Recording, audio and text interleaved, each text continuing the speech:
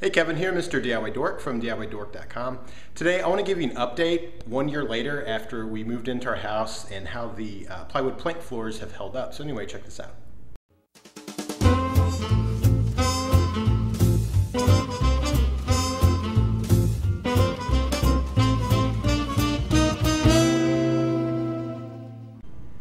Okay, if you remember the last video, I showed you how the floors looked when I finished them. And this is the room that I showed you first. And as you can see, they look exactly the same. They have not changed whatsoever. And they've held up great, really easy to clean. They have not moved and shifted or cupped up or bowed or anything like that. None of the nails have lifted. I did spot, it's probably about 2 months after we had moved in, one of the nails right along here had popped up, and I just hammered it back in, and I have never noticed another nail move whatsoever, and I've been totally fine. The boards have stayed in position as the seasons changed and the humidity changed. I think that's part and due to how many nails we put in it. It was thousands and thousands of nails, and the glue, and the fact that it's plywood. You know, I mean, it's ply because it has multiple plies, and I don't quite remember offhand now if it was 3-ply or 5-ply. Probably should watch my videos I made before. But anyway, you got 1 ply this way, then the one on top of it that way, and then that way and that way, and it just keeps it really stable. And even if you get like an engineered wood, hardwood, that looks really nice on top, underneath it's going to be plywood somewhat similar to this. So, you know, if you like the look of plywood like I do with the varied grain and all that kind of stuff, this is a really cool way to go. They've held up really well, especially this room, because this one gets a lot of a beat down. It is my drum room now, and we work on projects in here. So I do put drop cloths here, and I do finishing on projects, painting. Sometimes I drop things, and it will leave a dent. Like right here, I dropped something super heavy. I think that was a corner of a really big dresser. You can see it left a dent. But just, you know, rolling things on it or dragging or whatever is not too big a deal. Of course, I wouldn't drag anything sharp because that would just scrape up the polyurethane. Oh, and speaking of polyurethane, I believe the sun has somewhat neutralized the color out a little bit. I'm trying to remember now if it washed out even more or if it darkened up.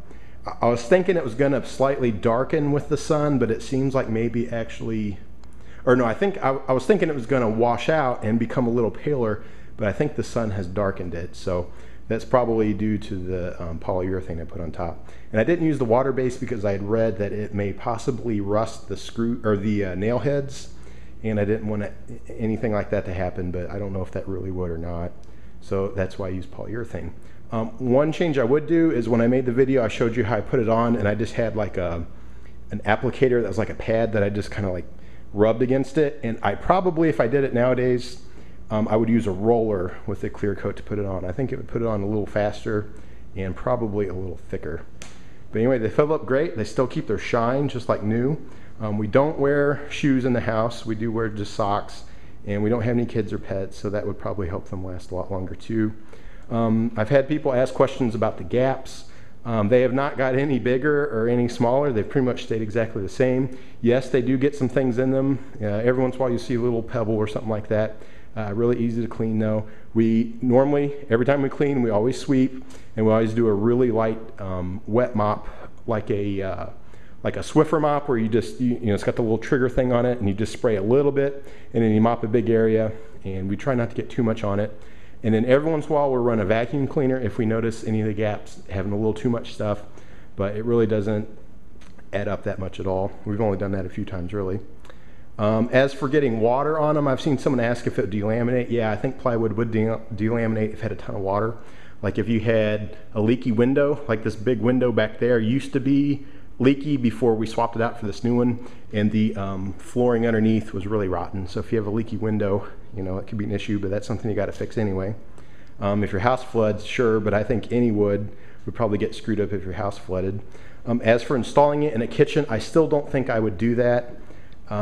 There's just too much gunk that could get in there. I really like the VCT tile flooring that we did, and even even though it was glued down, even some of them moved. I think it's this line right here has shifted a little bit, and if you get up close you can see just a little bit of a gap, but once it did its little shift, it turned out really well too.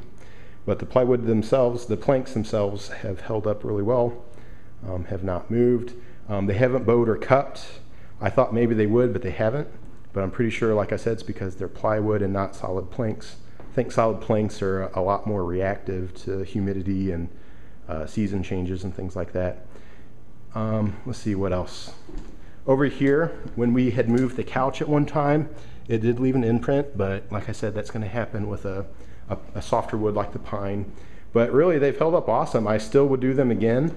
I think if we ever do another house, I would probably use plywood again, maybe in a different pattern. Because it was nailed and glued down, you could probably do crazy stuff. You could have, you know, like checkerboard, or you could even, if you wanted to get really in depth, like, you know, all kinds of shapes that fit together almost like a puzzle or something like that. Maybe a bit much, but it could be kind of cool. But anyway, yeah, that's how they've held up. I think they've done really well, still look really great. Sure, it's not everyone's cup of tea, but nothing is. And I think they're a lot easier to maintain than carpet. They don't smell like carpet, they don't hold the gunk like carpet. You actually know if you're cleaning them or not, unlike carpet. And it was probably cheaper than carpet too. So anyway, there you go. I thought I'd give you an update 1 year later.